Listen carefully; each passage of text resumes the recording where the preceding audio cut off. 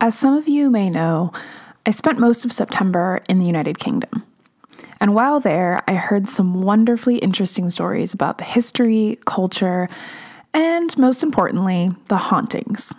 In this episode, we're going to continue our UK theme, diving into some of the most prominent and spooky stories from Edinburgh. Hello? Welcome. This is the Two Cities. Oh, I'm so excited.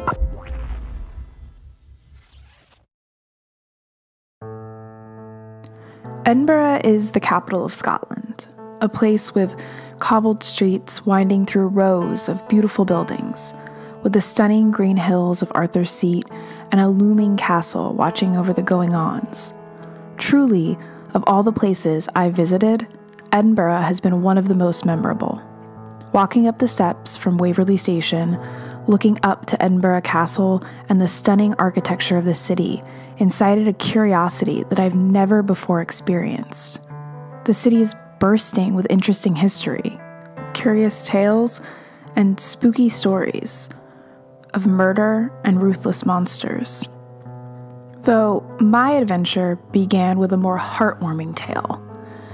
Many of our listeners know that Ellie and I love dogs. It's not exactly a secret. It's logical. They're loving and loyal, and if I'm honest, we don't deserve them. So of course, I was enamored with the tale of Greyfriar's Bobby, a pup who refused to let the death of his master end his loyalty. In 1858, John Grey, an Edinburgh police night watchman, died. His Skye Terrier, Bobby, was beside himself. Grey was buried in the Greyfriar Kirkyard, the cemetery surrounding the Greyfriars Kirk in Old Town Edinburgh. Bobby spent the following 14 years sitting on his master's grave. He became well known in Edinburgh, and when he passed in 1872, he was buried just inside the gate of the Greyfriars Kirkyard, not far from where his beloved master was laid to rest. I had heard the story prior to visiting Edinburgh, and it's what drew me to Greyfriars. But, little did I know, there were other, more frightening stories lurking in the cemetery. One that quite literally made me jump out of my skin. Very frightening in there. I wouldn't go in there on my own. It was something not right, something in that churchyard. I would not go in there at night on my own, not a chance. The whole thing kind of freaks me out. Greyfriars Kirk is a church of the Church of Scotland. The church itself stands on the site of a pre-Reformation establishment of the Franciscan order, the Greyfriars. Greyfriars is one of the oldest buildings still standing in Old Town Edinburgh. Its construction began in 1602 and was completed in 1620. For a time, the kirk was divided, with the old Greyfriars built in 1614 and the new Greyfriars, which was built in 1718. Upon entering the cemetery, you pass an old, heavy gate. The church stands just before you, and Bobby's grave is right there. Though, turning your gaze in any direction, you see dark walls, ornate headstones, and dark mausoleums. Scotland's religious turmoil has left scars here. The Covenanters were a Scottish Presbyterian movement that rose to assure that the Roman Catholic faith would not regain a hold upon Scotland. There's a horrid history here, as in 1679, 1,200 Scottish Covenanters were imprisoned in the kirkyard pending trial, based on the Scots Confession of Faith signed by King James VI in 1560. Scotland and the Church of Scotland had denounced the Pope and the Roman Catholic Church. Though in 1637, King Charles I and William Laud, the Archbishop of Canterbury, attempted to impose a new liturgy on Scots. A riot was organized at St. Giles Cathedral by Jenny Geeds. With a fear of further action by the king, Archibald Johnson worked to revive the negative confession of 1581 and work with Alexander Henderson to finalize the National Covenant, as it was called, in 1638. On February 28, 1638, an elaborate oath to maintain their reformed religion was signed at Greyfriars Kirk. The Those who signed the oath promised to maintain the religion as it was in 1580 and reject all innovations introduced since that time. In 1640, the covenant was adopted by Scottish Parliament, and its subscription a requirement of all Scots. The Covenanters raised an army to resist Charles I's religious reforms. This crisis helped bring about the War of Three Kingdoms, which included the English Civil War, the Scottish Civil War, and the Irish Confederate Wars. For 10 years post-British Civil War, the Covenanters were the de facto government in Scotland. Scottish support of the English Parliament over the King sparked the outbreak of the Civil War in Scotland in 1644, which lasted until 1647. By 1649, the plague had made its way to Scotland, only problematizing the already tense times. And 1650 to 1652, under the English Parliament led by Oliver Cromwell, lowland Scotland was occupied by the New Model Army. Cromwell's imposed Commonwealth left Scotland to live in temporary union with England, removing all civil power of the Covenanters. The restoration of Charles II brought his denunciation of all covenants in 1662. With the restoration of the episcopacy, rebel ministers began to preach at open-air meetings, and a period of sustained persecution began. Covenanters led armed rebellions and were accused of committing many horrible crimes. The Covenanters were defeated at the Battle of Bothwell Brig, and 1,200 rebels were captured and taken to Edinburgh. 400 were imprisoned at Greyfriars throughout the harsh winter months. Soon, the government, in an attempt to end the rebellion of religious ideology, authorized field executions without trial.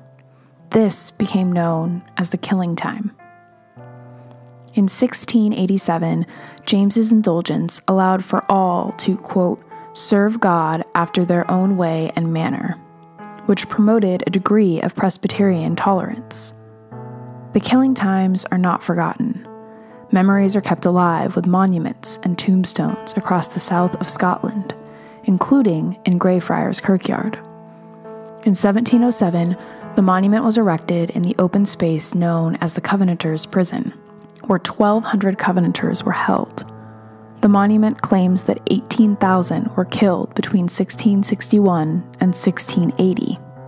The area of the cemetery that held these people is now gated off, and there's a small plaque to memorialize those lost and the contentious times in Scottish history. But the inability to walk in that space felt strange. The area was laid out for burials in 1705, so there are now graves where the Covenanters were held. Some even died here. They had no shelter and were given only 4 ounces of bread a day. The sense that this place was a prison is reinforced by the large black gate. Moving just to the northeast corner of the Kirkyard, you'll find another connection to this dark tale, a black mausoleum with a horrifying story. The Black Mausoleum is the final resting place of King-appointed Lord Advocate Sir George Mackenzie, who led the bloody resistance against the Covenanters. He persecuted those who resisted the state-appointed religion and refused loyalty to the king. As I mentioned, when Charles II ascended the throne and revoked the Covenanters' right to practice their religion, a rebellion ensued. The Battle of Bothwell Brig brought blood and a brutal win for the king. As the Covenanters were rounded up and taken to Greyfriars Kirk, they would experience torture, deportation, starvation, and beheadings at the hands of Mackenzie, known as Bloody Mackenzie by his victims. He is said to have decorated the spiked gate of the prison with the heads of the men that he killed. Mackenzie, from the outside, seemed like a loving husband and father. He was a scholar, an author, and a man of society. His dark secret was his sadistic and cruel side. He was relentless in his vicious pursuit of a single unified religion during the killing time. It is said that Mackenzie was responsible for 18,000 deaths. Only death stopped his reign of terror. In 1691, when he died, he was ironically buried just a few hundred feet from the Covenanters' prison in Greyfriars Kirkyard. His casket was housed in a large black mausoleum, and the building itself is haunting. When I walked through the graveyard myself, it was as if it were looming over my shoulder. The tall, dark structure stands out, a large chain and lock on the doors, as if telling people something was being held inside. A prison for Mackenzie in his death, much like the prison he managed in his life. For 300 years, both Mackenzie's victims and the brutal Mackenzie rested just feet from one another, until 1998, when a homeless man, looking for shelter from rain, broke into the mausoleum. The tomb itself was fortified, but the man ransacked the tomb. He smashed caskets on every level until he found the one which held Mackenzie. As he tried to pry open the casket, a large hole opened in the floor of the mausoleum. He fell into the chamber below. The pit had been filled with the bodies of plague victims. During the plague, the sick died quickly, and their bodies were often unceremoniously thrown into pits and covered quickly to dispose of the ill and prevent further spread of the disease. The man was surrounded by putrefied bodies and the smell of rotting flesh. He ran screaming from the mausoleum into the darkness of night. The next day, another looked into the iron gates guarding the tomb and was, in her words, quote, blasted back off its steps by a cold force. Later, another woman was found unconscious at the foot of the mausoleum, her neck covered in bruises. Soon, Edinburgh was abuzz with the news. People began talking about the possibility of this man awakening a dark spirit. Since 1998, when the casket was defiled, over 500 ghostly attacks have been reported, many of which have been supported by photos of the injuries from the visit to the Kirkyard. Injuries vary from burns, gouges, unexplained bruises, broken bones, and the feeling of one's hair being pulled. Some claim to have been punched or kicked by an invisible force while near the tomb, though others feel nauseous or numb. People smell something foul or hear something strange, like floor knocks. They say these experiences travel back to their hotel with them. When I walked toward the mausoleum, I will admit I was scared. I had heard stories of the Kirkyard being haunted, though I was drawn here, like I said, because of Bobby, the cute little pupper, who was eternally loyal to his master. I wandered with curiosity that was light despite the amount of skulls and other signals of death on the walls and headstones. The bodies below the surface seemed less frightening in comparison to this corner of the cemetery. When we turned the corner toward the mausoleum, I felt something heavy. I walked toward the building, but as my partner moved toward the barred windows, chained close, I shrieked not to look in. I couldn't bring myself to get closer. He, of course, wasn't worried and told me that it was just dark and that he couldn't see anything. But even then, I couldn't take a step closer. Like I said, I didn't know what this place was, but I knew that I didn't want to be near it anymore. We left, and that night I decided to look into the history of the Kirkyard. I mean, I have a podcast on the peculiar. It would be unprofessional of me not to look into it. And when I discovered that the place I had stood was called the Black Mausoleum, housing the horrid, bloody Mackenzie, I had to return.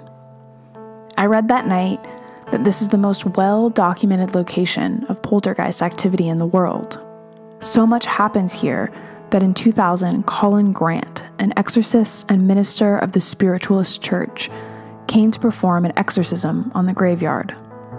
During the ceremony, he was overcome with the feeling of being surrounded by hundreds of tormented souls and spirits, trying to break into the mortal realm. He was so frightened that he left quickly. He later confessed that the evil was too powerful to overcome. He was found dead a few weeks later. He died of a sudden heart attack. More recently, in 2004, the tomb was broken into again. 2 teenage boys removed a number of unidentified remains. The perverse boys beheaded a corpse that they used as a hand puppet, and they were found playing soccer with a skull. They were tried and found guilty under a centuries-old grave-robbing law. So, the next day, we came back. This time, I was armed with more knowledge of the place and tried to face my fears. We walked up to the Black Mausoleum, and for you, loyal listeners, I looked inside. I took my phone's flashlight and stuck it in between the heavy metal bars of the doors, and I illuminated the dark-walled interior. There it was, just like the story, a hole in the corner of the floor, the place where the homeless man must have fallen through, where the teenage boys robbed body parts. I looked only briefly before walking far from the mausoleum. I had to take a deep breath and move quickly down the path. There's something visually menacing about the Mackenzie plot. The dark mausoleum is a constant presence in the Kirkyard. I found solace in walking past Bobby's grave again, and before heading back to our room that night, I made sure to rub the nose of the statue just outside the graveyard. The weathered statue's nose is shiny bronze because of how many pets it gets. I kept telling myself that the little dog was a means of protection for the people there. While I was scared, I never really felt any harm. And people walk through smiling and talking. Tourists are drawn there for a story about the true love between a person and their best friend, the most loyal and true animal. So while the history of Greyfriars Kirkyard may be dark, soaked in the blood of those persecuted for their religion, barred by the power of a monarchy, beheaded by a cold-blooded, heartless man, there will always be a little doggo waiting to steal the show, tell a happier tale, and remain the most well-known part of the area. People may feel cold and nauseous near the Black Mausoleum, but there's always a line of people waiting to boot Bobby's schnoot and take a picture with the immortalized pup. But perhaps that's the charm. A little dog that will stand beside you, loyally, while you face the darkness that can only be understood as evil. Thanks for listening. I hope you've enjoyed our recent international episodes. If you haven't yet, head to the listening platform of your choice and catch up on our most recent episode featuring Ellie's dad's story of a haunted walking cane. It's actually really cool. And while you're there, rate, review, and subscribe. We're on iTunes, SoundCloud, Google Play, Stitcher, and YouTube. Plus, you can follow us on Instagram, Facebook, Twitter, or email us at talesofthe2citiespodcast@gmail.com. Don't forget, we have merch and are currently collecting entries for our contest. Winners will be featured in our merch shop and receive a free merch item. Email entries to talesoftvtcitiespodcast@gmail.com before midnight on December 15th. The winner will be announced in the new year. We have more episodes coming your way, but if you just can't wait, head to our Patreon and pledge what you can for bonus content and mini episodes. And a super special thanks to my friend Ricardo for recording the rad music in our episode. Thanks again for listening. We appreciate each of you. Until next time.